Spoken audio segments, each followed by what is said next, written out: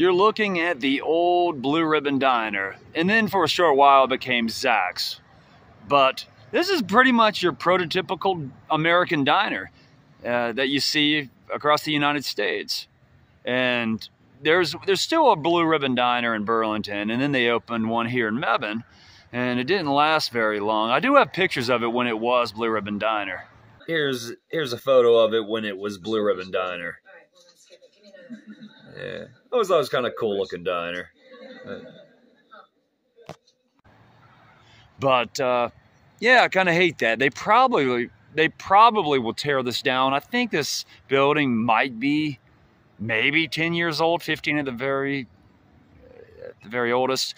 But yeah, it had the, you know, as the checkered floors like the usual diner does. I don't know if we can see. It's kind of getting dark, but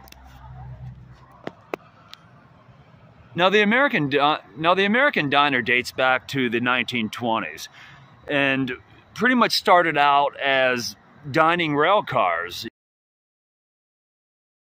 you know, and train cars. That was kind of the beginning of diners. Now, you can also say that there was the pre-diners actually started in the 19th century, in the 1800s, or later 1800s, I should say. There was diners were started in wagons. Horse-drawn wagons were actually kind of the precursor to diners. And then they started, you know, then the dining cars kind of became a thing. And then, of course, the typical diner that you see now. But a lot of, especially out west, you know, you see a lot of the small diners that look like almost like the size of a double wide, if you will.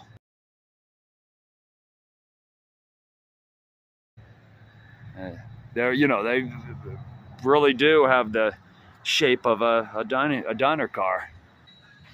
Here's the back side of the diner. See that blue? The blue and red was, you know, designed for Blue Ribbon Diner. And then the Zack's was painted on later. It didn't last long as Zack's, so. Now, one thing that Blue Ribbon Diner had, a dessert they had, it was the Haw River Mud. It was like a hot fudge brownie sundae, you know, with